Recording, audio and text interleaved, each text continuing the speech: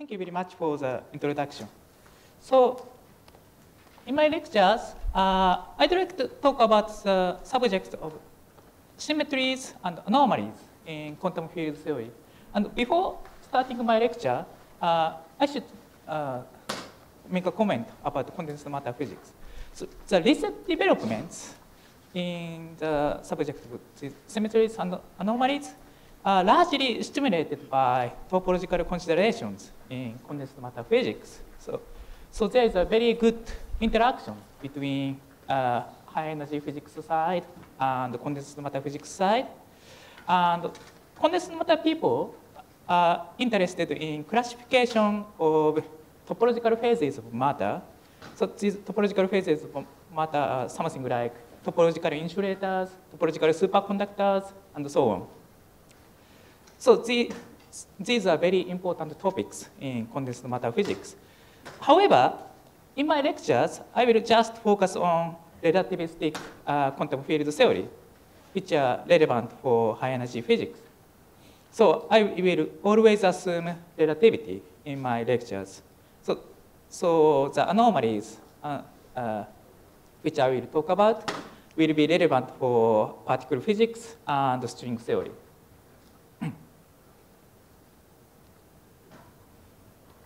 Okay, so in this first lecture, I first would like to give an overview. But maybe my presentation is biased by my own preference.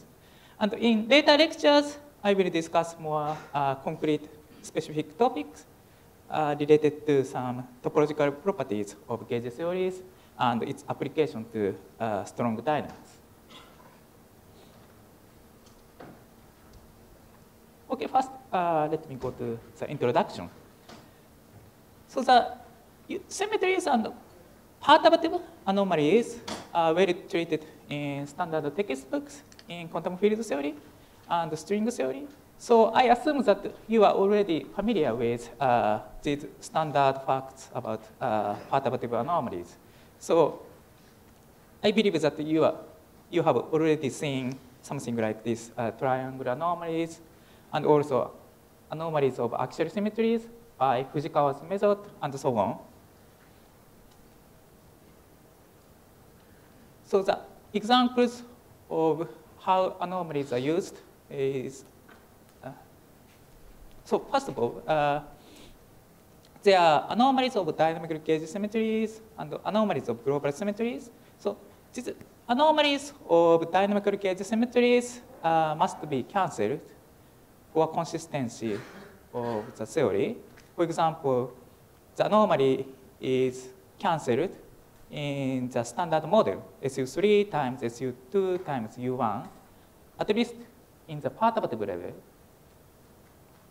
So in the standard textbooks, you check that the anomaly is cancelled in these gauge groups at the perturbative level. In fact, it is very non-trivial to check the anomaly cancellation in non-perturbative level, but at least in the perturbative level, it's just can be computed by simple computation. And also in string theory, anomalies are important for the selection of possible non-abelian gauge groups, E8 times E8 and SO32 in 10-dimensional supergravity. And anomalies are also important for global symmetries. The anomaly of global symmetry need not to be cancelled. They can be non-zero, but they are very useful for the study of strong dynamics. And this was originally discussed by 't Hooft. So 't Hooft discussed the chiral symmetry in QCD. In the massless limit of quarks, QCD has chiral symmetries, SUNF left times SUNF right. And 't Hooft finds that the anomalies of these chiral symmetries are very convenient. I will review this later. And in my talk, I don't distinguish these two types of anomalies. These two types of anomalies will not be distinguished in my talk. The only difference is that the anomaly of dynamical gauge symmetry must be cancelled for the consistency, but this anomaly of global symmetry need not to be cancelled.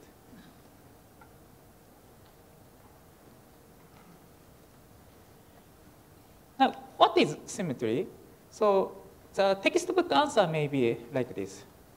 We have fields, this phi x, and we have the action of the field.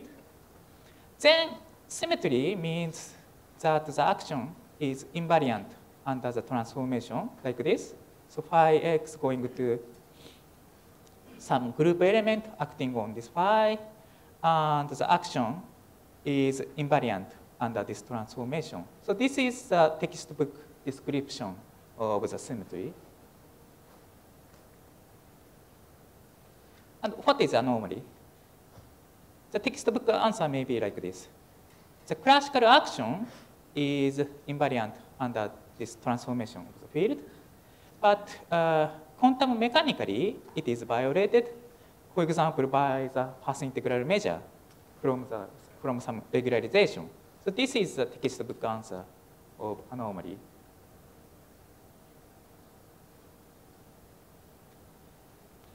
But what I want to emphasize in my lectures is that the concepts of symmetry and anomaly are organized and generalized more and more in recent years. So I'd like to review these developments. So that's the purpose of my lectures. So first, let me briefly give an overview of the symmetry. So what is symmetry in modern understanding? And actually, I don't know. I don't know how to treat them in most general unified way. And I think the terminology, this terminology, symmetry, is not appropriate in some of the generalizations. So the concept of symmetry is generalized in various directions. And I feel that more abstract language is necessary for unified treatment of several generalizations. So let me just mention several generalizations. So you are familiar with the usual symmetries, the continuous internal symmetry, discrete symmetry, and space-time symmetry, Lorentz symmetry, and time reversal, and so on. However, there are many other generalizations. This higher form symmetry, which I will review in detail in my later lectures, and two group, duality group, topological defect, and maybe others. So let me just describe some properties of some of them, because I don't know the unified treatment of all of them. So I just describe some properties of some of them.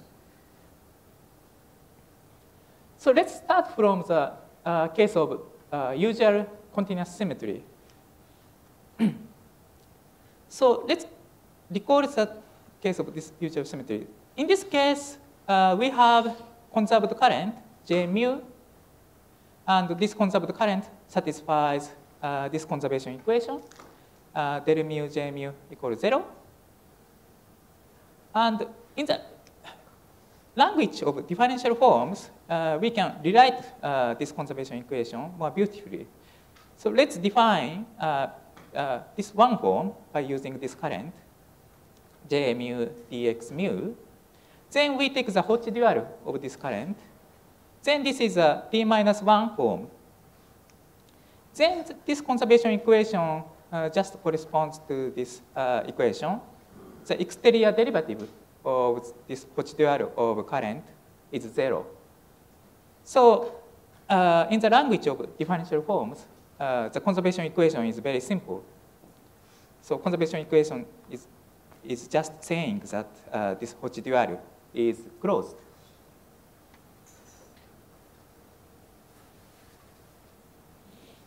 Now, from this current, we can define charge. And to define charge, we pick up some surface codimension 1 surface or dimension d minus 1. Here, d is a space-time dimension. Then we integrate this Cauchy dual of the current over this dimension d minus 1 surface. Then we get the charge operator. So this is just the total charge on this surface. Okay, so again, by using differential forms, this is very simple because we just need to integrate this differential form over this codimension 1 submanifold. And this charge Q depends on this sigma, but actually this has a property that this is invariant under continuous deformation of this surface. The reason is that this current is closed, this Cauchy dual of current is closed. Then by using Stokes' theorem, we can show that this is invariant under continuous deformation. So, so the proof is very simple. So we just take two surfaces, sigma and sigma prime.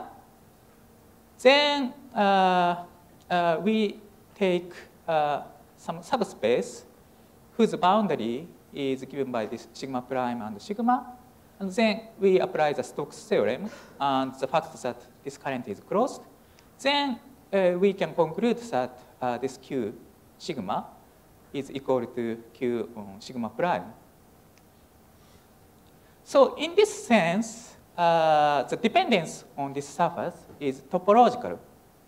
This is topological because we can continuously deform this surface. And physically, this just corresponds to the charge conservation. So the total charge on sigma and the total charge on sigma prime are the same. So this is just the charge conservation.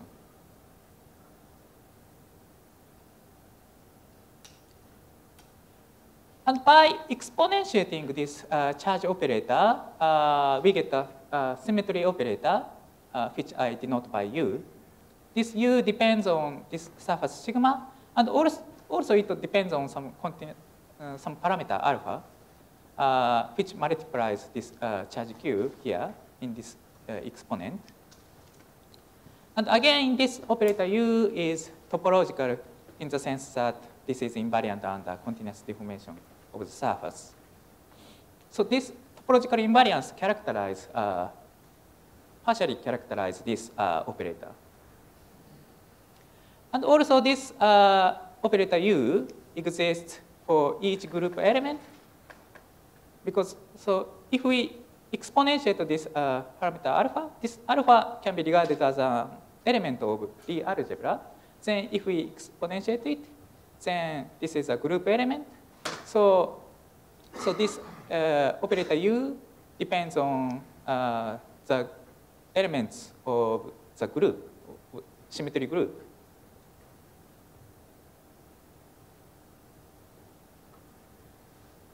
So let me summarize what we found. So the usual symmetry is implemented by this operator U. So this is a topological operator. This is topological in the sense I explained before. And here this sigma is a surface, and here this G is some label of this operator, and this was a group element. So I derived this in the case of continuous symmetry. But now we can ask several questions. So first of all, does this operator need to be an exponential of some charge? The answer is no, because discrete symmetry has this operator U without the charge. Well, I mean, so in the case of discrete symmetry, we don't have any conserved current, but we still have a symmetry. So we don't have conserved current, so we don't have this Q, but we still have this U.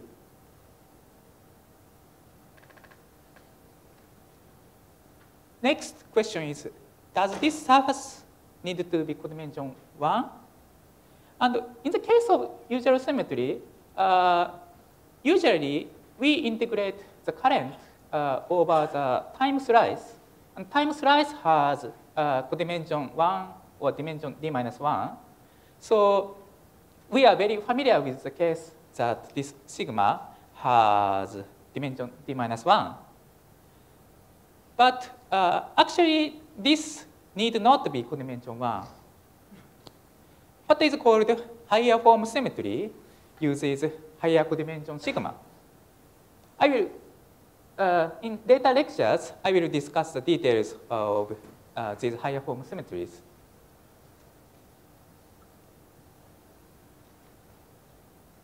And another question is, do we even need a group element? And the answer, surprisingly, the answer is no. There's something called topological defect operator. And this topological defect operator is just characterized by topological invariance. So they are topologically invariant in the sense that they are invariant under continuous deformation of this sigma. But they are not labeled by group elements. So for these topological defect operators, the terminology symmetry is no longer appropriate. But these operators have very similar properties as these symmetry operator U. So there are many generalizations of the concept of symmetry. And let me make a remark. So sometimes these operators cannot be written explicitly in elementary way by using fields. And this may be confusing for students. I mean, in the case of usual symmetries, we can explicitly construct the conserved current by using Noether's procedure. So we can explicitly write the operator, current operator, by using fields. However, for more general symmetries, that may not be possible. We may have to use more abstract language, more abstract some mathematical concepts, such as fiber bundles, algebraic topology, and so on, to describe more generalized symmetries.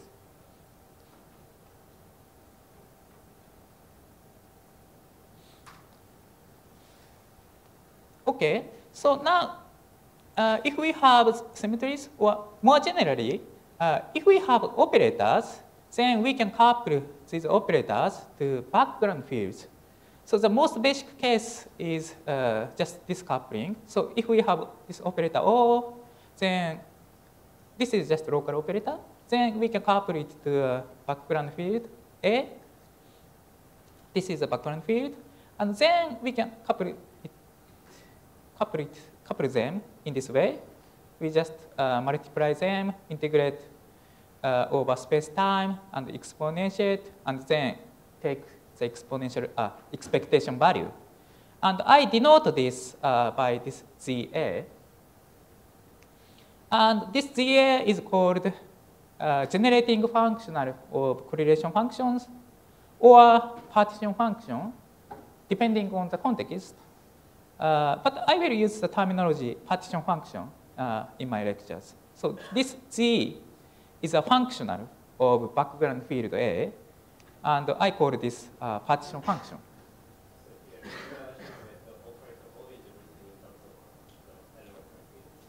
No, I'm not assuming that.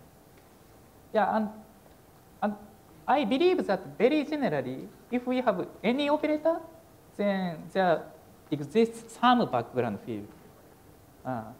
But that background field may be very abstract. Let me give an example later. Yeah. So for the current operator, J mu, the background field is just this A mu. This is very familiar.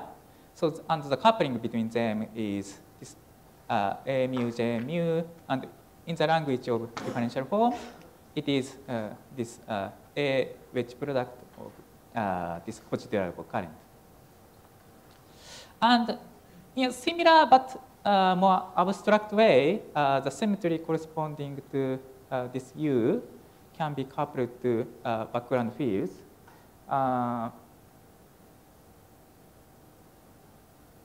Sorry, maybe I don't discuss examples, but I believe that any operator can be coupled to some background field. Yeah. Okay, so I will write the abstract background fields as A. This is coupled to this symmetry operator, and I denote the partition function in the presence of the background field as this Z.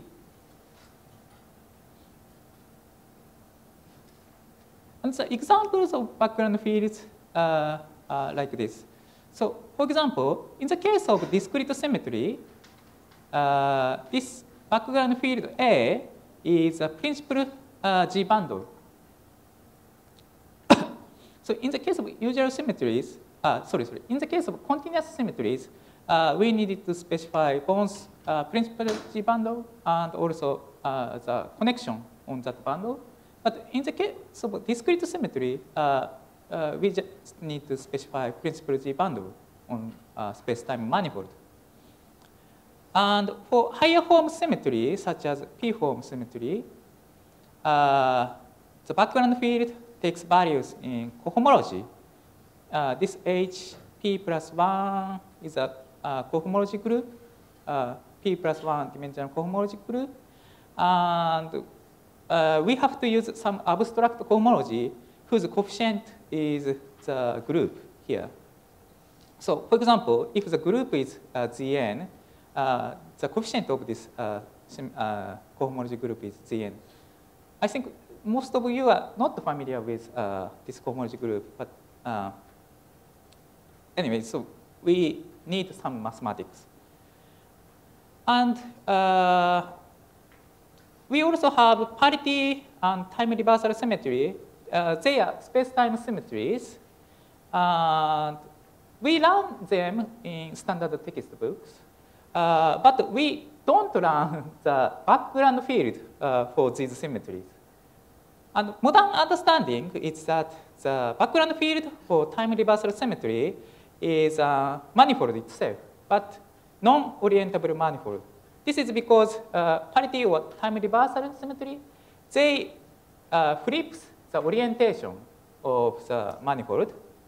So because they flip the orientation, we can consider non-orientable manifold as a background field for them. Example is a Klein bottle. Klein bottle is not orientable. In this language, if you consider the background gauge field to be the manifold itself, yes. What would it imply to couple the gauge field to the, let's say, the operator for parity? I'm like sorry, in the form of coupling, on the previous slide you had the gauge field or the background field coupling to the operator, right?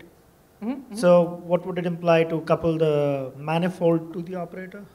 I'm not sure. It's not clear to me. It's just that. I mean, okay. So here, this coupling is just for usual internal symmetry. Right. But the point is that these time reversal or parity symmetries are space-time symmetries. Mm-hmm. So their background fields are metric or manifold. So space-time. Oh, you mean the metric then? Then you mean the metric on this non-oriented yeah. So manifold. metric can be regarded as a background field. Okay. Awesome. Yes. Thank you very much.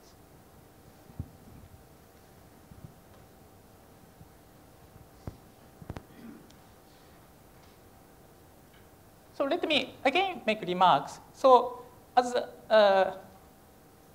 examples I gave show, the abstract description of the background fields require mathematical concepts from topology and geometry. So if you are very interested in this subject, then I recommend you to learn some basic concepts from topology and geometry. But if you don't like mathematics, then don't worry too much, because some simple cases can be treated in elementary ways. So even without knowing very advanced mathematics, there's still something you can do. So yeah. Okay, so this concludes the overview of the symmetry. And now I want to discuss anomalies from the modern understanding.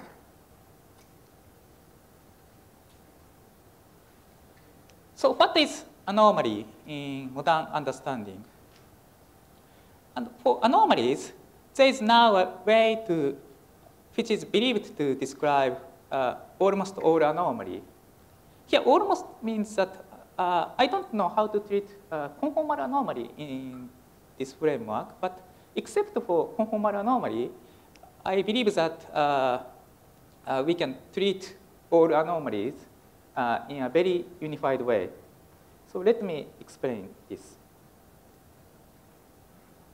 So first, let me remind you the notation. So I denote by A the abstract background fields, by Z the partition function in the presence of the background field, and I denote the space-time manifold by this M.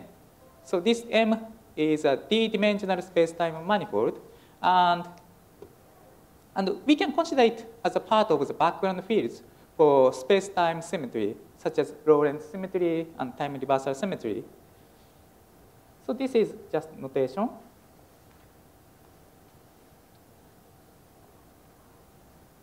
Okay, now the modern understanding of the anomaly is the following.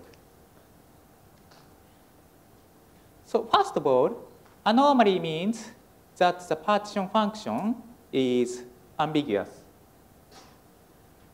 And usually, what we learn is that if we perform some gauge transformation, then the phase of the partition function changes.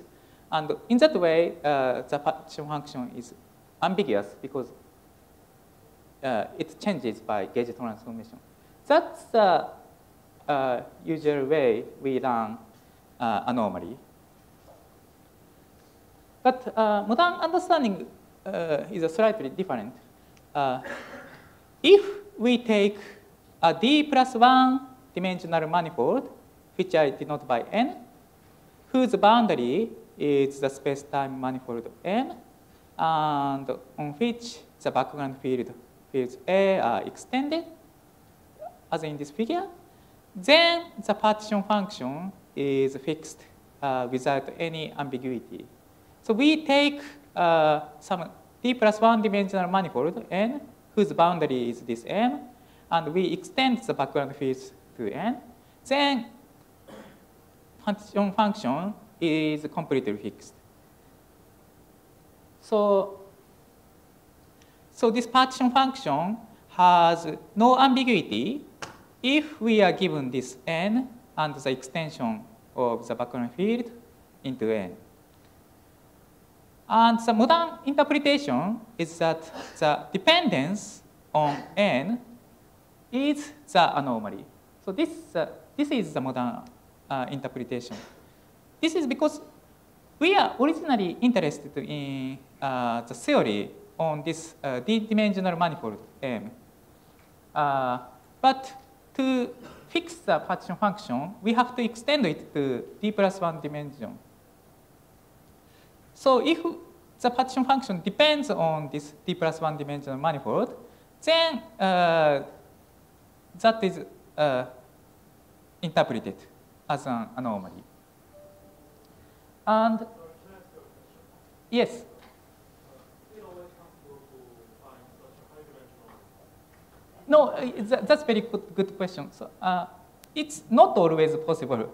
And in that case, there are some additional ambiguities if this extension is not possible. But these additional ambiguities has a physical interpretation, actually, as a theta angle. I don't have time to explain that point, but there is some physical interpretation also in that Okay, case. thank you.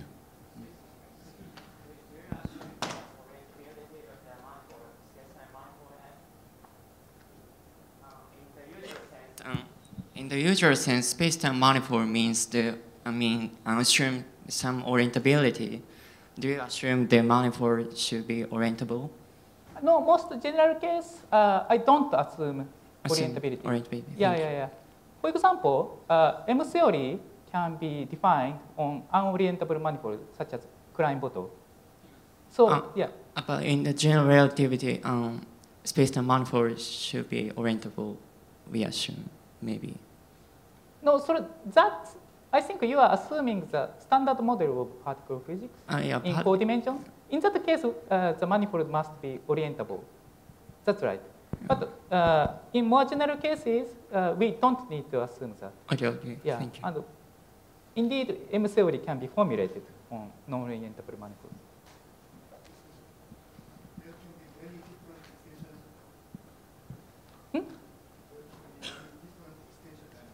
Many different, yeah. Extension, yes. There are many. I will explain that point later, yes. Because that's very important. Okay, let me ask you. In the sense of the Bodian category, also you extend on this kind of things. Sorry. You extend the topological field theory on the base of the Bodian category. Can you extend on this kind of things to the higher dimensional group? Higher dimensional group. This question needs to be related to this question. You have some kind of topological field theory in the extended versions, and then you can try to of the category stance for classification of fence on the base of the boundary of the boundary, and then you can extend this one to higher, Okay, that's I think the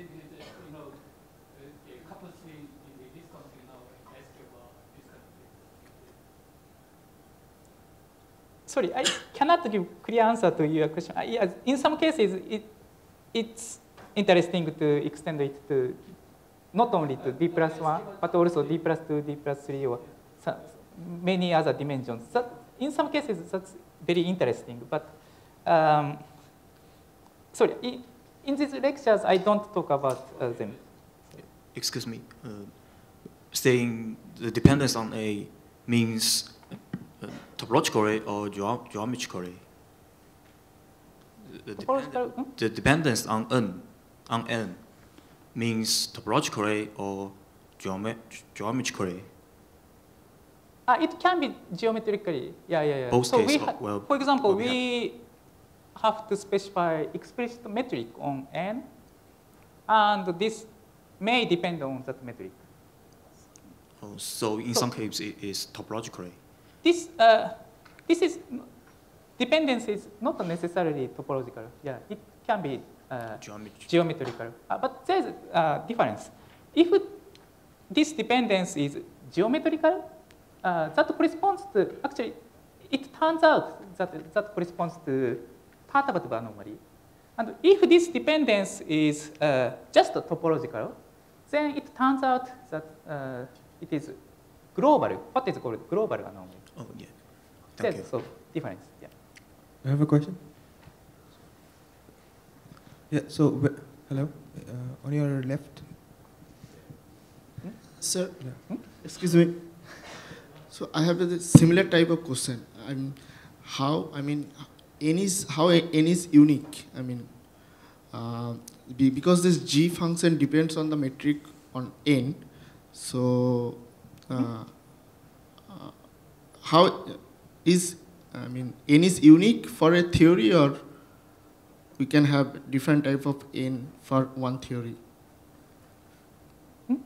This A is just a background field. So so if we, the most simple case is just continuous global symmetry. If we have a continuous global symmetry, then we can introduce some background field. and we can couple them like this. Does it answer your question? Yeah, I'll talk to you later. Don't understand. He asked about n. N, capital N. N. Is n unique? Is okay. So this n. Yeah, right. Okay. This is not unique, and that is important. So I will later discuss that point. Okay. This is not unique. Oh, not okay. unique. Then Yeah. that's all. Okay. Thank you. Excuse me, I have a question. So when you are integrating the current to get the conserved charges, so basically you're integrating over an abstract manifold here. So is it necessary that the manifold has to be space-like, or could it be like, I mean, there is no restriction. I mean, can it have, for example, higher genus surfaces, or can it be time-like? But because generally, like when you do a Hamiltonian decomposition, you just consider a time-like slice. So can it be like can the sigma essentially be arbitrary? Sorry, I forgot to say that I always work in Euclidean signature. So, sorry, yeah. So they are all Euclidean manifold, and then there is no restriction. We can consider higher genus surfaces and so on. Okay, but in Lorentzian, I mean, is it necessary to restrict it to space like a time-like slice? I mean, I always consider in Euclidean space. So yeah. Okay. I have a simple question. And can M has a boundary? Can M has. M? And in that case, what happened?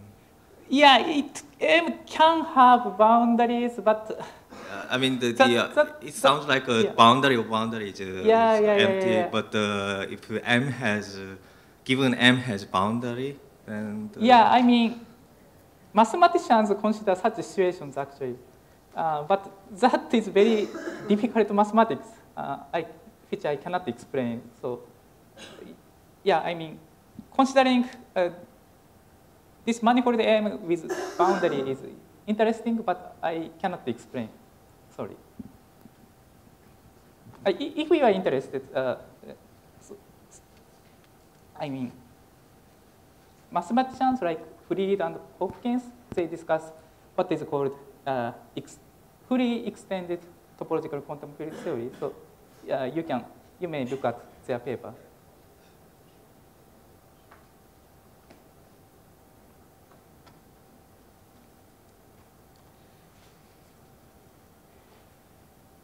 Okay, so I described how to consider anomalies, but this description of anomaly may look quite abstract, but there is actually a very natural motivation for from the condensed matter physics and also the physics of domain wall fermions. In the context of condensed matter physics, we have some material. And let's consider the case that this material is what is called topological phase. So these topological phases are some gapped phases. They don't have any degrees of freedom, but they are so condensed matter physicists classify phases of matter by using topology, and so we have something here in the bulk. Then on the boundary, we can get anomalous theory on this boundary, on this surface or domain wall. And this boundary is interpreted as this space-time manifold M. And the point is that the condensed matter system or lattice system not anomalous as a whole. So if we have a complete, UV complete lattice realization of the system, then the theory is not anomalous. So this total system is not anomalous. So then the partition function is uniquely specified for this total system. But it looks anomalous if we only look at the surface of this material. So on this surface, we can realize anomalous theory.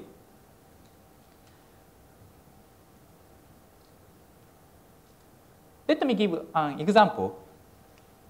The simplest example is given by what is called quantum Hall system.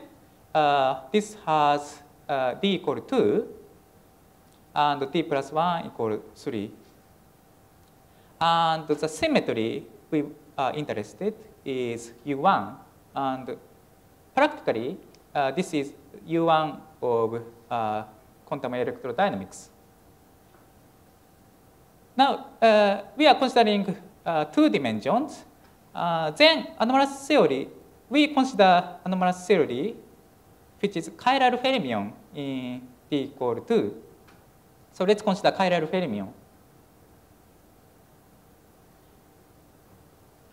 Then the situation is like this. So in the bulk 2 plus 1 dimensions, we have what is called quantum Hall state. This bulk is gapped. This bulk has a large mass gap. But on the surface, on this boundary, we get anomalous chiral fermions, 2-dimensional chiral fermions. So on the surface of matter exhibiting the quantum Hall effect, there appears chiral fermions which have anomaly under U1. And let me denote the background field by this A. So this is written as a one form. Then the bulk action of the quantum Hall system in 3 dimensions is given by this action. So this is a famous Chern-Simons type action. So this is background field, and we integrate this AdA over the bulk 3 dimensions. So this is the definition of the bulk theory. And I remark that this A is just the background field. So the action is written purely by background field. So there's no dynamical degrees of freedom in the bulk. So this bulk theory is almost trivial. This is almost trivial, but this is slightly non-trivial by this bulk action of background field. Now let's perform gauge transformation. So we perform gauge transformation, delta A equal d alpha. Here this alpha is a gauge transformation parameter.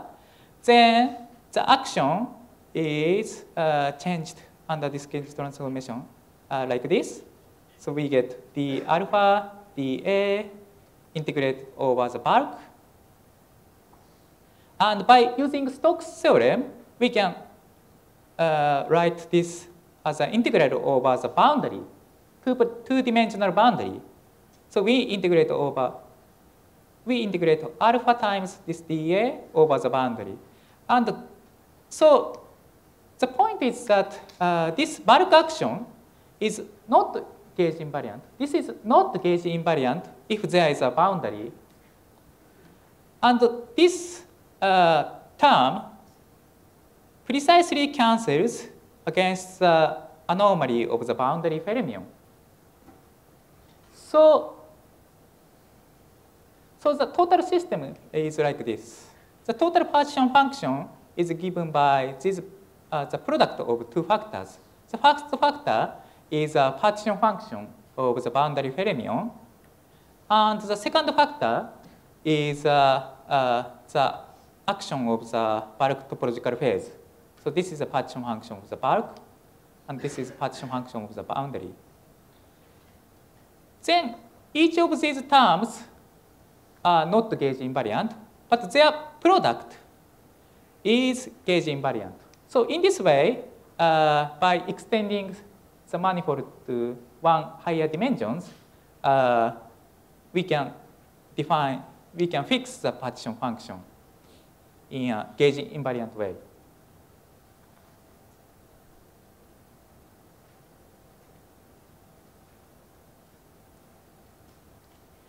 And more generally, anomalies are completely characterized by p+1 dimensional topological phases. So let me explain it. So there are some questions about uniqueness of this extension n, and I stress that this is not unique. So let's take two extensions, this n, and let's take this n prime. So there are two different extensions, this n and n prime. Then let's see the relation between them. From these two manifolds, we can get a closed manifold by gluing these two, this n and n prime, in this way. We can glue them together, and we get a closed manifold, which I denote by this x.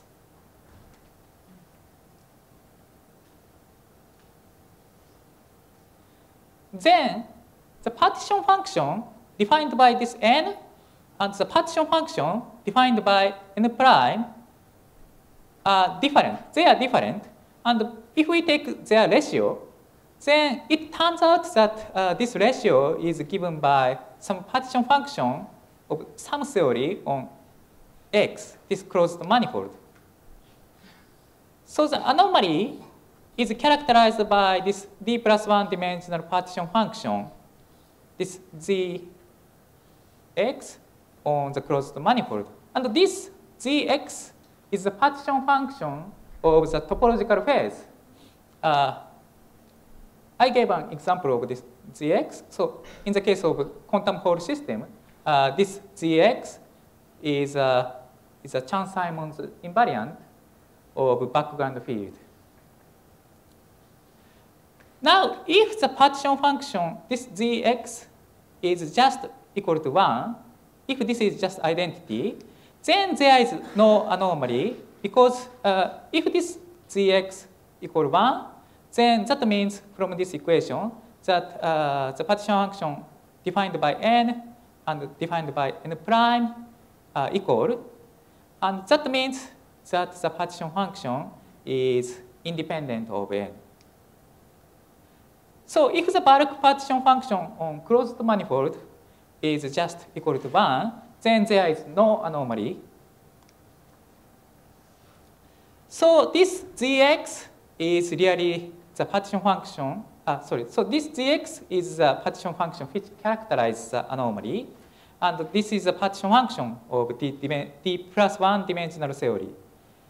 This d+1 dimensional theory is called by condensed matter physicists as symmetry protected topological phases, or SPT phases.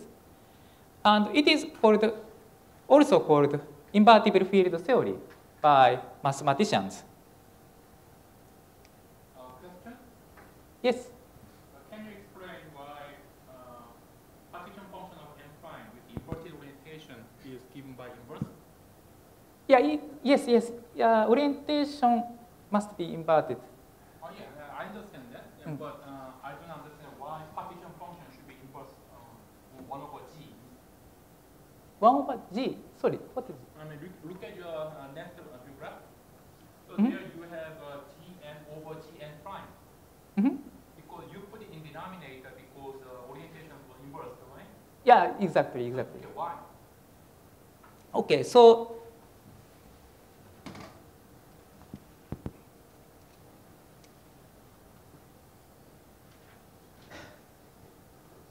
this partition function, total partition function, is a product of some boundary partition function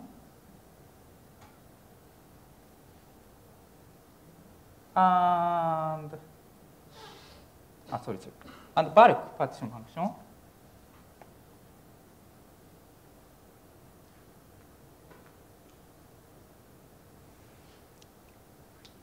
And in this ratio, first of all, this boundary partition function cancels.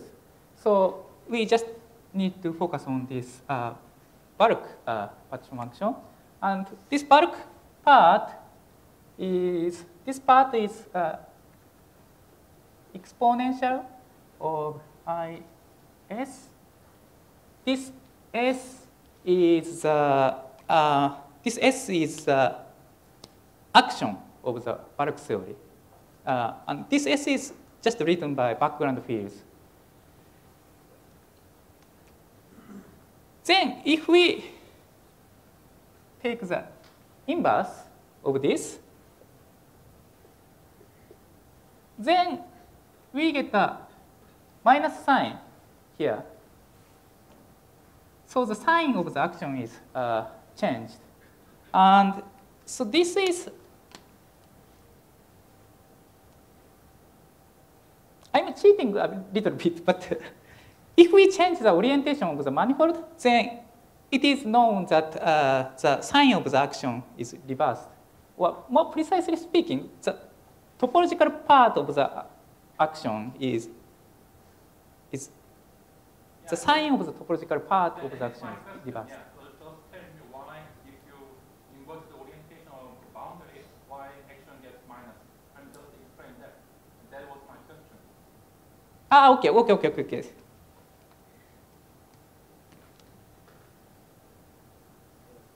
That's a spin structure. I think that the reflection positivity, that's the reason. And it's not that difficult. I mean, so let's just consider this case of Chan-Simon's action. Then this is an integral of 3 form over 3-dimensional manifold. And if we change the orientation, then the definition of the integral of differential forms change by minus sign. So that's the reason that we get minus sign. Okay, for Chan-Simon, of course, that's a general statement for all. Yeah, there is actually general statement. Yes. For okay. Okay. In general, no, there's some problem. The reflex type. No. So there is general, very general statement. So.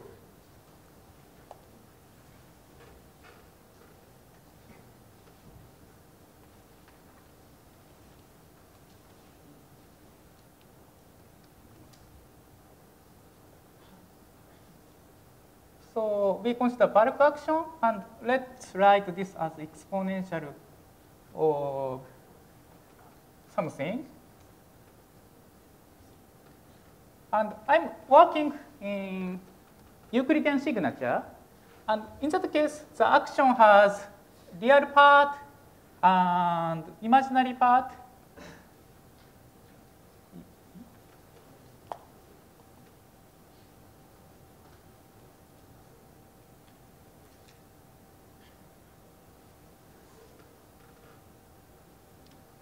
Okay, in Euclidean signature, the action is not real, but it has real part and imaginary part.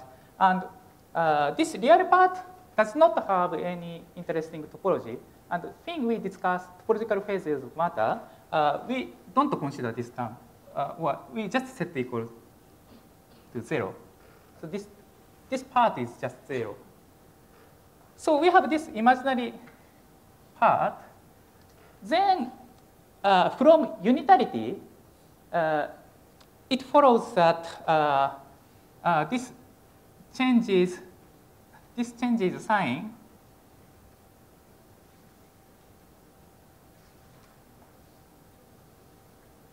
And orientation flip.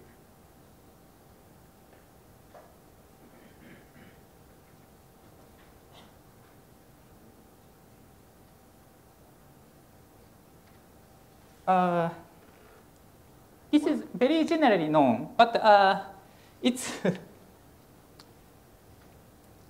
it's not so easy to explain. I mean, this. You told me that this is quite elementary, so but in Euclidean theory, there's no notion of unitarity, reflection positivity. Right? Reflection positivity, yes. Okay. Okay. Yeah, but that's a good point. Yeah, reflection positivity implies what I said.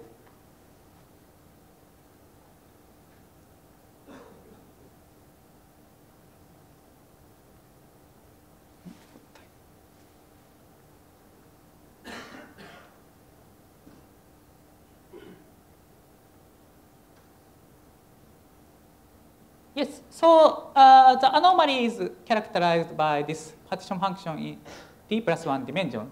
So let me give example. In the case of perturbative anomaly, there is something which is called descent equation. And usual perturbative anomaly is described by the so-called descent equation by using the gauge field. So let's denote the field strength by F. Then in D plus 2 dimensions, we have some polynomial of this field strength F. And then we descend to D plus 1 dimension by this equation. So we describe this D plus 2 dimensional form as a total derivative, total exterior derivative of some D plus 1 dimensional form. And this is essentially the Chern-Simons form. And then we integrate this over X. Then we get a generalized version of Chern-Simons invariant. And perturbative anomalies are described by this partition function. So in the case of quantum Hall system, this I2 plus 2, so quantum Hall system has D equal 2. So this is 2 plus 2. And this polynomial is just given by F squared. Then we descend to 3 dimensions. And then we get this Chern-Simons term. So the perturbative anomaly can be just described by this Chern-Simons action.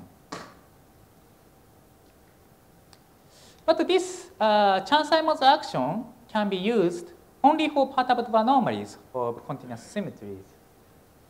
And more generally, we can have global anomalies. Examples of global anomalies are like this. The most famous example is the SU2 gauge theory with a doublet wire fermion in 4 dimensions. So this is a very famous Witten's global anomaly, SU2 anomaly. But there are many other global anomalies. And recent developments are about these global anomalies. There are many others. So, for example, all the anomalies of discrete symmetries are global anomalies. Discrete symmetry does not have any perturbative anomaly. They only have global anomaly. So discrete symmetry means something like Zn or time reversal symmetry or so on.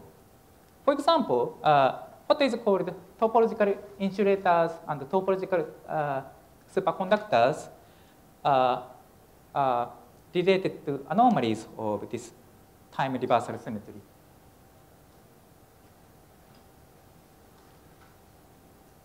And Witten proposed a formula for general fermion theory. So this is a formula Witten proposed. The bulk partition D plus 1 dimensional partition function is given by exponential of what is called Atiyah-Singer Geta invariant. I don't have time to explain this Atiyah-Singer Geta invariant, but let me just make one comment. So this Geta invariant is perturbatively, this Geta invariant is just equal to this Chern-Simons invariant. But this Geta invariant contains more information. And by using this Geta invariant, we can describe global anomalies.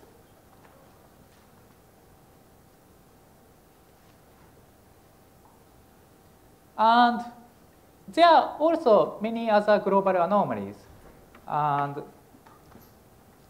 they are produced not only by fermions, but by many other theories. So sometimes even a bosonic system can produce anomalies.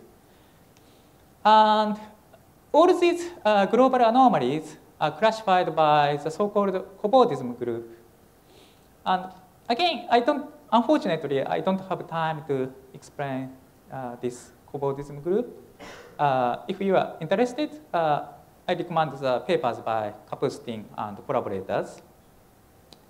But the point is that by looking at the cobordism group, we can see what anomaly is possible in a given dimension with a given symmetry group. So if this cobordism group is computed by mathematicians, then that means that we know the classification of global anomaly. Some cobordism groups are already computed by mathematicians, and some are not. So we may have to compute them by ourselves. Is it discrete or continuous?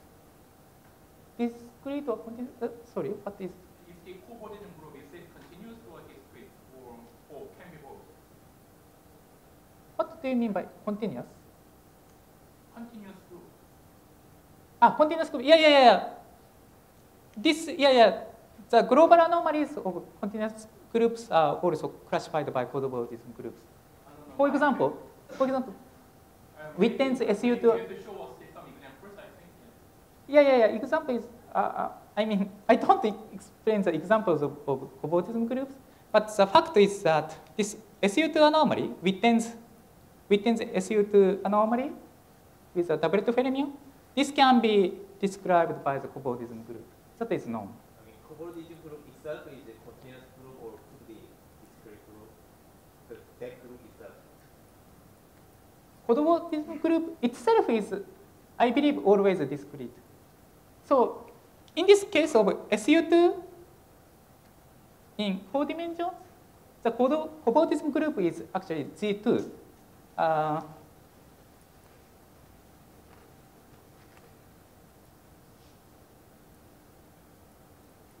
So we are interested in SU2 in 4 dimensions. So the anomaly is characterized by 5 dimensions. Then we need to consider 5-dimensional cobordism group. I don't explain the details, but it is known that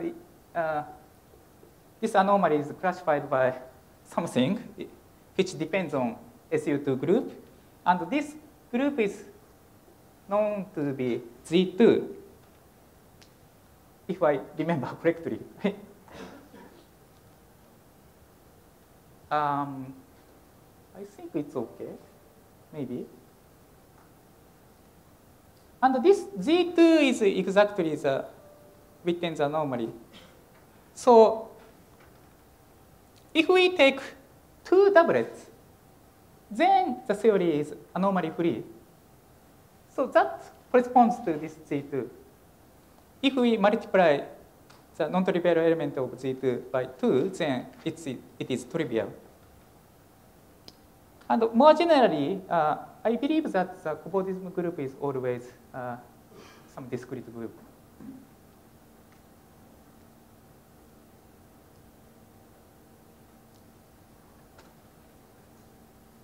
Okay, so this concludes the overview of the anomaly. Now, in the rest of this lecture, I'd like to give a sketch of applications of these defined concepts of symmetries and anomalies. And there are many applications, so I only sketch a few of them. And in particular, I discuss topics which is related to my own works. So there are applications to both string theory and quantum field theory, and in particular, strong dynamics. So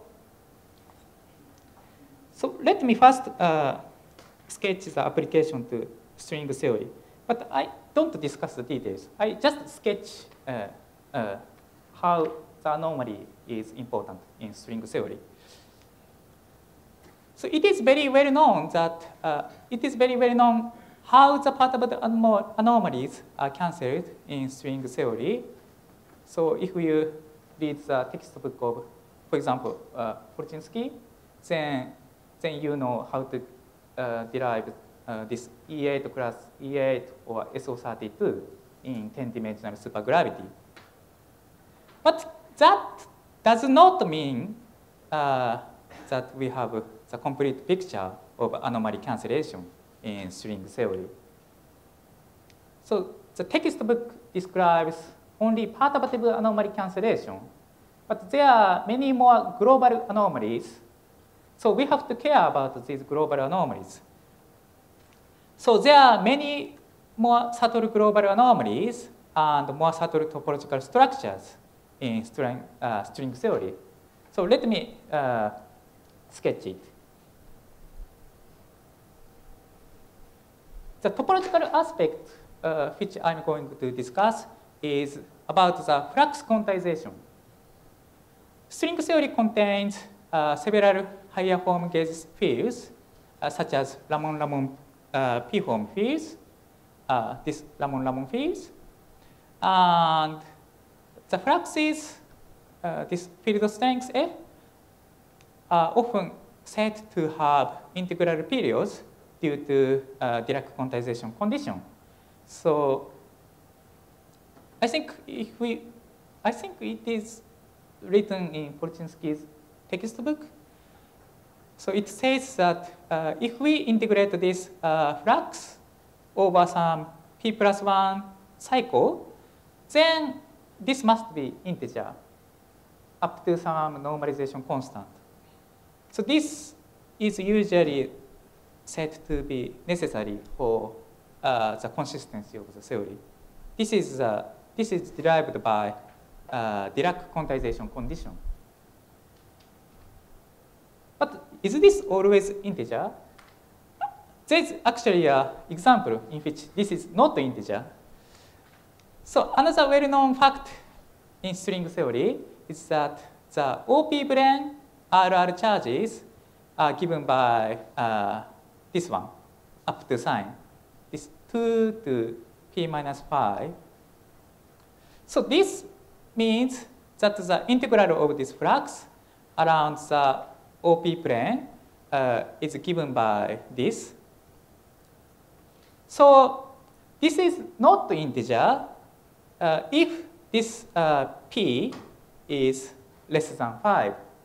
So it seems that the OP plane violates flux quantization because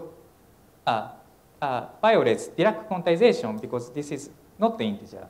So it seems that the Dirac quantization condition is violated in string theory. So we have to worry that the string theory might be inconsistent. So to study this issue, let us recall the argument of the Dirac quantization. So let us recall how we derive the quantization condition. The sketch of the Dirac quantization condition is as follows. So suppose that we have an O plane here, and suppose that we have some D plane around this O plane. So let's consider D plane world volume M around this O plane. Then this D plane is coupled to the Ramon-Ramon field by this coupling. So this Ramon-Ramon field is produced by this O plane, and this D plane is coupled to that field. Now, if we take an extension of this M to some one higher dimensions, then by using Stokes theorem, we can rewrite this integral as the integral of this flux over N, like this. This is just the Stokes theorem. But we can take another manifold, N prime. Then, again, by using Stokes theorem, we can write this coupling over as the integral over N prime. Then, if we compare them, then the ratio of this integral over N and integral over N prime is given by the integral over X, this closed manifold which is obtained by gluing this n and n prime. Now, if the quantization condition is violated, then this integral is not equal to 1. So this is not 1 if the charge is not integer, and that means that the integral over n and n prime are different. But they should describe the same Ramon-Ramon coupling, so we get an inconsistency. So this is the argument of Dirac quantization. So, but didn't we see similar figures before? You may or may not have forgotten, but let me repeat the figures. So I described these figures in the context of anomalies. So to define the partition function of field theory, I took extension to n or n prime, and by gluing them, I get a closed manifold. Then the partition function defined by n and n prime differ by the factor, this gx. So anomaly is characterized by this d plus 1 dimensional partition function. And anomaly means that this partition function is not equal to 1. So this was the anomaly. Now let's go back to the system of the D-brane.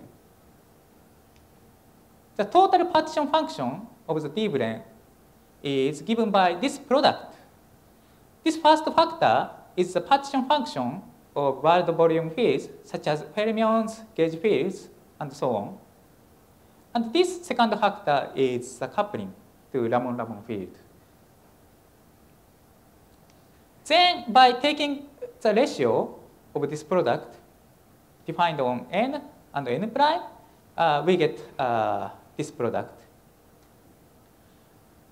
So we get the product of this d plus 1 dimensional partition function and the exponential of the integral of the flux. So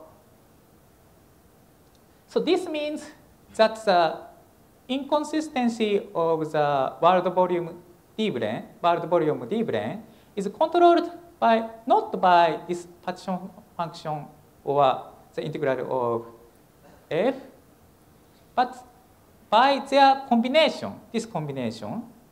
And the anomaly-free condition of the D-brane is that the product is equal to 1. So the exponential of this flux integral can be something non-trivial, and this bulk partition function can be something non-trivial, but their product must be equal to 1. So the conclusion is that the fluxes are not quantized in string theory, but the quantization condition is shifted by something, which I denote by Q. So this Q is a quantity which is controlled by the anomaly of the world volume of D-brane. So, yes. On these kind of things, about unorientable manifold. Okay, you have the same conclusion on this kind of thing? Yeah, unorientable manifold is more subtle, but yeah, basically we have. You ask about pin structure, not spin structure. Sorry, we yeah. have 5 minutes, so maybe you can ask this question.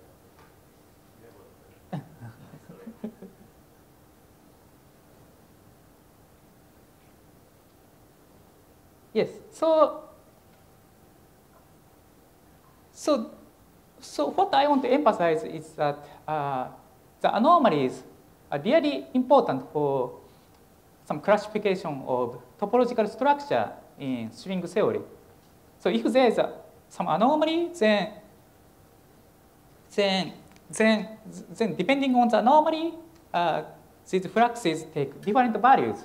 And in principle, this can also affect the string compactification and real world. Because, so if we, for example, if we consider some Calabi-Yau threefold compactification. And then if there is anomaly, then the fluxes we can introduce is something like this. So the zero fluxes may be excluded, and we may have to introduce some fractional fluxes. So it really affects string theory compactification. So in principle, it can be very important. And I also want to discuss application to strong dynamics, but maybe we should take a break here. Yeah, I mean, yes, I'm running out of time, and yes. Thank you for.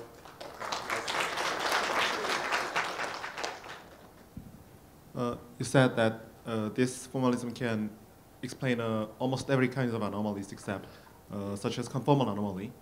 So can you tell me why conformal anomaly cannot be explained in this way?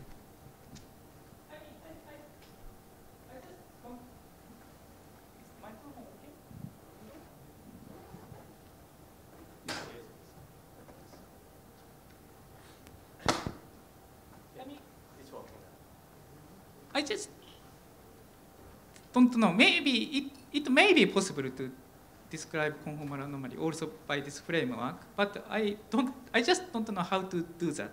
So if you find how to do that, then you can write a paper. Yeah, thank you.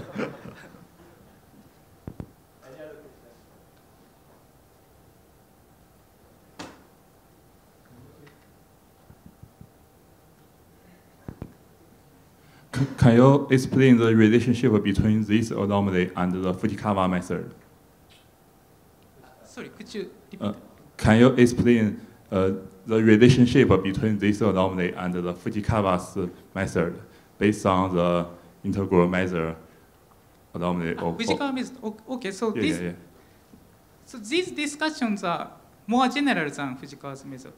For example, Fujikawa's method cannot describe the general global anomalies, such as SU2 Witten's anomaly. So to describe the global anomalies, we have to use this formalism. Yes, but can it reduce to the Fujikawa's method, or how can it reduce to? Reduce to? It can be reduced to Fujikawa's result, but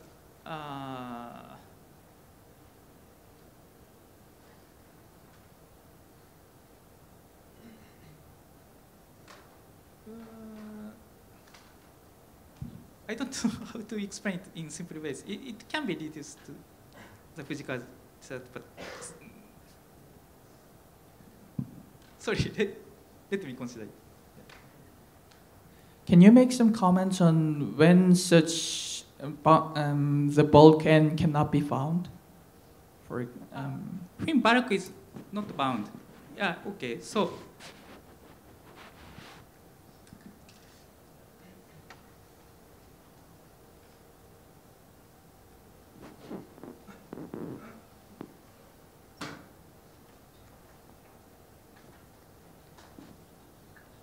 let's just consider S4.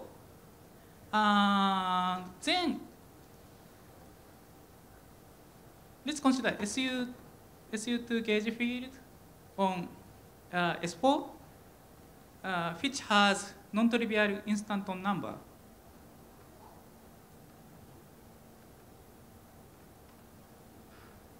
Then this cannot be extended to one higher dimensions.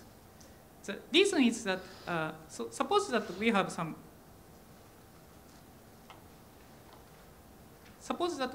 extension n whose boundary is S4, and if the SU2 gauge field is extended to this 5-dimensional manifold, then this instanton number is 0.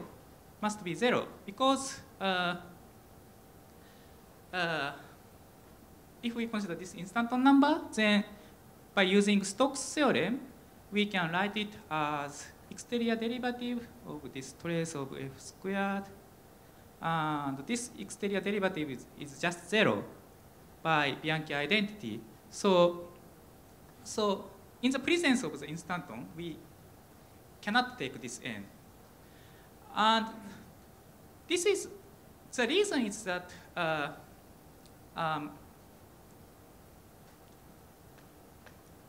so how should I say? So the reason is that in this case, the partition function has an ambiguity. So because we cannot take this n, that means the partition function has additional ambiguity, and that additional ambiguity exactly corresponds to the theta angle. We can introduce the